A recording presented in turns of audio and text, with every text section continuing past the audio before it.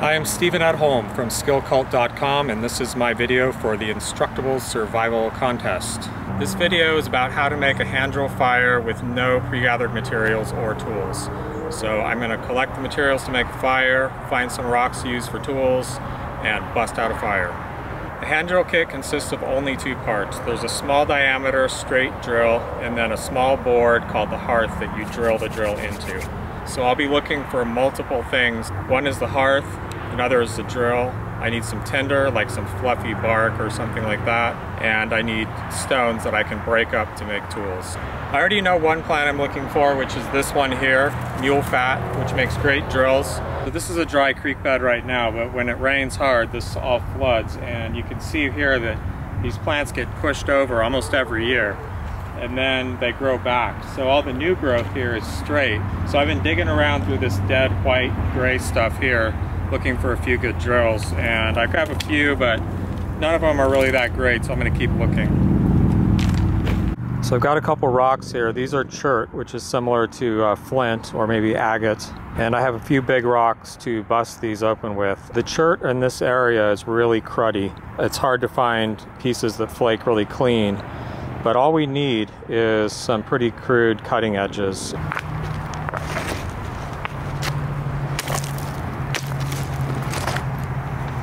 That'll work. So I'm gonna bust off a few more of these.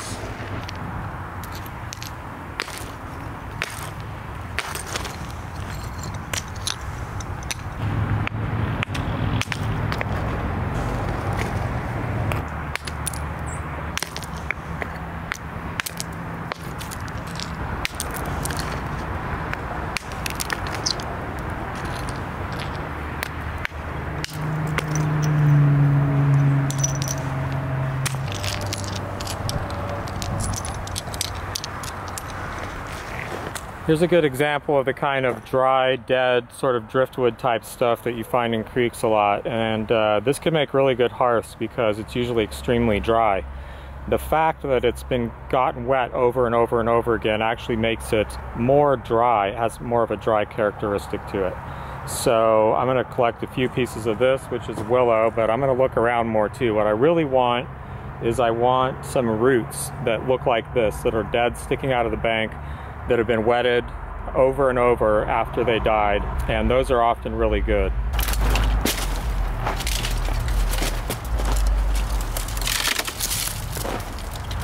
So I found a cottonwood tree here. There's a couple of limbs that have fallen off, and there's a bunch of good stringy bark here. I mean, this stuff is like almost like paper. Amazing. This is almost too easy.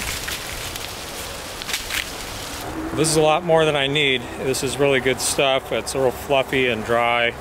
Pretty amazing. Okay, this is good stuff. This is mugwort, and these dead leaves make really good tinder. You just rub them up, and they make this amazing cottony stuff. Look at that.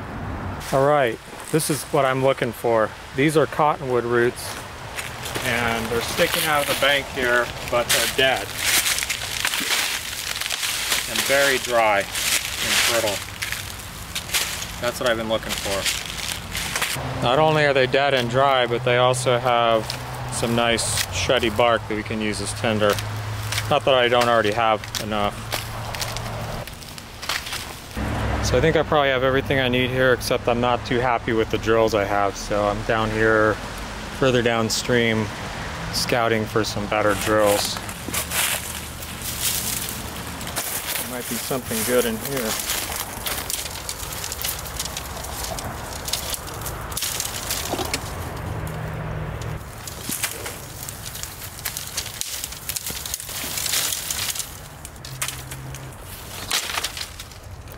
Well, here we go. Let's see what we can do with this. All right, let's see what we have here. Tinder looks great, no problems there. It's rained a couple times, it's October, but it's been a really dry fall, and I think everything here is going to be dry enough. The only thing I have a question about is the cottonwood roots. I'm just going to pick out the straightest drill that's the right diameter.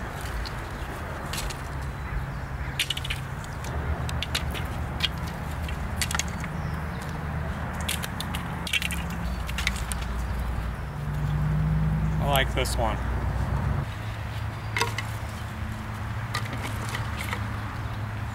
There's a few different things I might need a stone tool for. I'm going to use one to cut this drill right now. But so you can see these edges are pretty sharp. This is not bad stuff. I wouldn't want to try to make, flake an arrowhead out of it or anything, but we don't need to. In fact, most people concentrate way too much on learning more refined flint knapping techniques and not enough time learning how to just make basic flake tools and actually use them. So what I'm going to do is just put a few little teeth in here, and I'm going to use a rock because that's what I have handy. Because this edge is very sharp and brittle, and I want it to be more like a saw. Somewhere in here.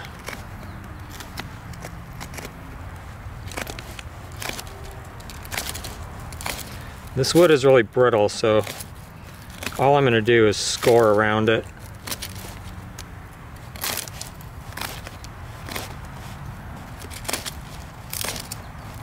And then snap it off.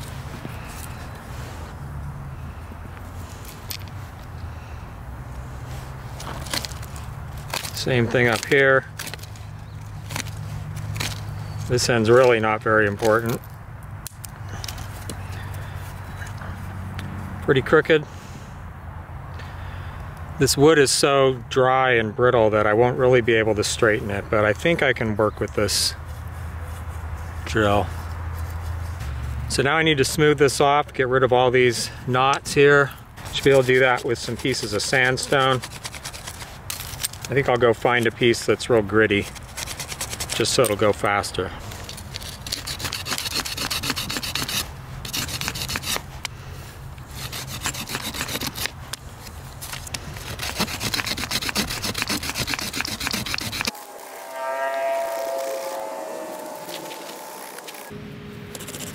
Alright, so I've chosen this cottonwood root here for the hearth. I'm actually just going to kind of break this up without too much of a plan here. Well, that would work. I'd like to be able to take something like this and actually split it in half, but this is so brittle, I'm not sure that would work. So I'm going to see what it's like to cut this.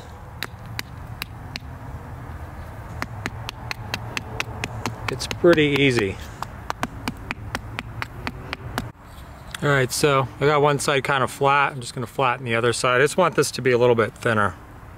Okay, this feels a little bit maybe too soft and spongy, but if it doesn't work, we'll just try a different one.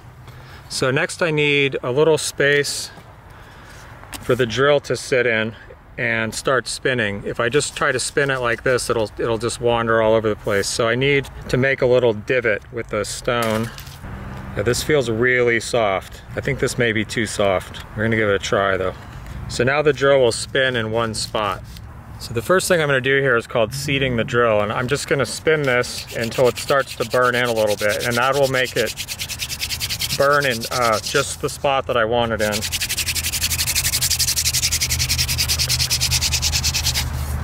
Whoa, way too soft. Look at that. I'm halfway through already. Next. Okay, so I kind of like this piece because it's already split, and it may just split into a convenient board. Or not.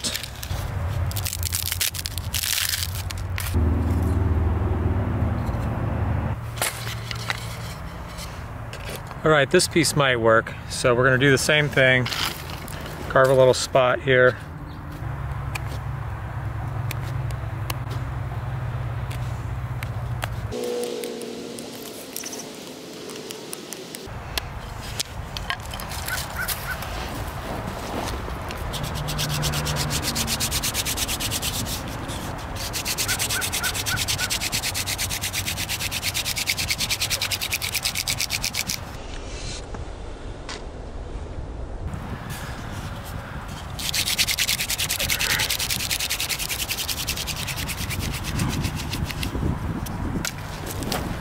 So next we need to cut a notch, and the notch is going to go about 2/3 of the way to the middle of this hole. What the notch does is it allows the powder that's going to form from drilling these two woods together, there'll be like a charred powder, and it's gonna fall into the notch. And it's gonna build up there until it gets hot enough to turn into a burning ember.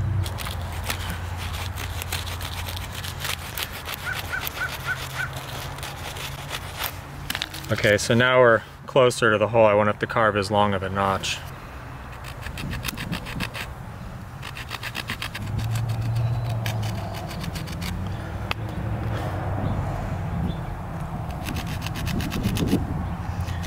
Well, that wasn't so bad.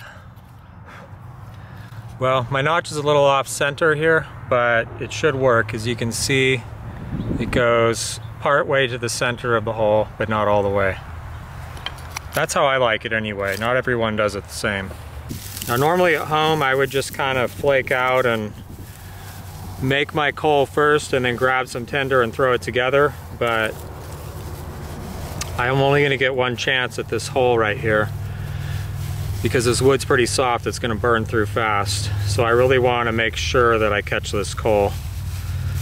So I'm making something resembling a bird's nest. So there's the base. Inside of that, I'm going to fluff up some material a little bit more. Just a little bit more fluffy. This is all cottonwood bark. And here's the mugwort. I love this stuff. Rub it between your hands and it just turns, it's almost like tailor-made for tinder. It's just real cottony. So that's going to go in the middle to catch the coal and spread it right away. So there you go. Okay, to set this up, I'm just gonna find a place where I can get this nice and firm. I like this rock here because it's kind of sandy. And then I'm gonna put one dead leaf to catch the coal. Make sure it's dead. If it's green, it could make your coal go out. Been there, done that. So I'd like to explain a few things before I start drilling. I can't cover all the kind of coaching tips and stuff I'd like to in this short video, but I will be doing a lot more material on the hand drill in the future. The basic motion of hand drilling is you put the drill in the hearth and you spin the drill. Okay, there's several factors at work here. One of them is how fast you spin the drill, or slow. The other one is how hard you're pushing down. So as you're drilling, you're also bearing down on this and pushing downward. Since the drill is slightly tapered, you can push pretty hard. You can trade off each of those two things, one for the other to a certain extent. You can go lighter but faster, or really hard but slower. Or of course you can do a lot of both. And that'll vary depending on the situation. However, what is more important is consistency of pressure. And regardless of how fast you're going or how hard you're pushing, the consistency of your downward pressure is of the utmost importance. So it's pretty clumsy to go like this really fast while continuously pushing downward. But if the energy that you're pushing down is kind of going up and down like this, and you won't necessarily see the drill hopping up and down, but that's what's happening, then you just are not going to build up heat. So that's the most important thing, is consistent downward pressure. Drills are usually kind of slippery. You can put pine pitch on your hands. I usually just lick my hand, and sometimes during drilling I'll stop and just lick my hand really quick. You need a good grip on the drill, and that's the gist of it. In terms of positions, you can sit like this and put your foot here and drill, or you can sit on your butt and put the side of your foot, or you can take just some other stick like this, say, put it here, get on your knees, and hold the board down like that. Just make sure it's good and firm though. You know, screw around with it until you get it right, because it's really important that this board doesn't wobble too much, because if it wobbles, it's stealing energy from your whole process here. The good thing about this position is that you can get your body weight over the top of the drill. So that's a pretty good method, especially for beginners. My personal preference is to sit like this. It means my knee is not in the way. Okay, so I'm going to use a strategy here where I warm the kit up by doing a bunch of drilling, very light, but pretty fast. The other factor at work here is that this wood is very soft, so I may not get a coal before I wear all the way through it. So I want to get it as hot as I can without wearing it away. And then at the end I'm going to push hard to get the coal to light on fire.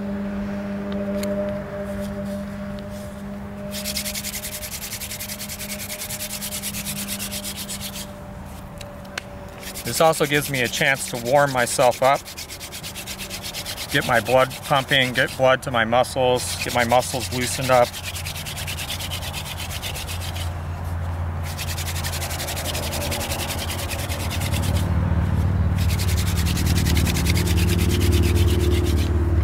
Okay, I'm gonna go for it.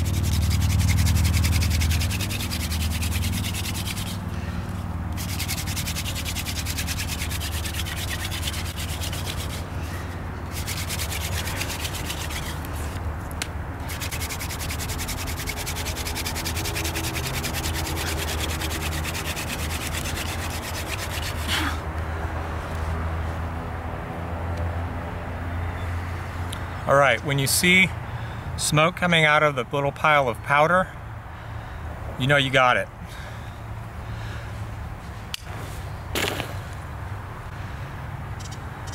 Now, you don't want to rush this. By the way, I think this board is alder, but I can't tell for sure. It's just a piece of driftwood. You actually want to give this a little bit of time for that coal to spread and form a big lump. Because think about it, when it first starts, it's just a little speck. So I could sit here and talk for, you know, a minute or two probably, as long as the wind isn't going to blow it away. Okay, so this coal has formed a nice lump. I'm going to put it into my tinder bundle.